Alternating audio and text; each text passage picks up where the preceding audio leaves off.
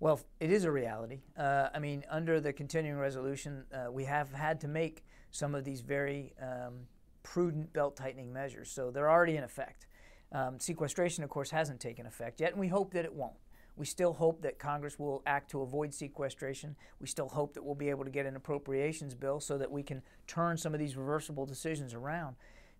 But the impact's going to be probably felt mostly in the realm of training and maintenance, because there's going to be some work that we're not going to be able to do on ships and aircraft, and there's probably going to be some training evolutions that will either be curtailed or canceled.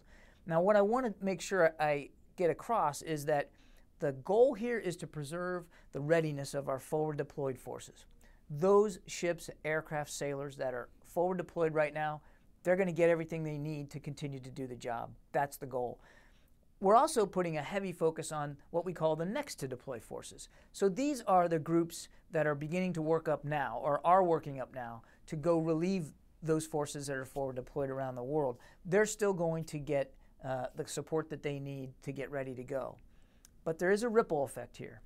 If you start to cancel shipyard periods, and we are already beginning to do that, and you're going to cancel depot maintenance on aircraft, it will eat into our readiness in future months and future years. So there's a ripple effect here that will take place. But largely, I think for sailors right now, the impact they'll feel will be the things like travel, attendance at conferences, and perhaps some of the operating support there on their bases.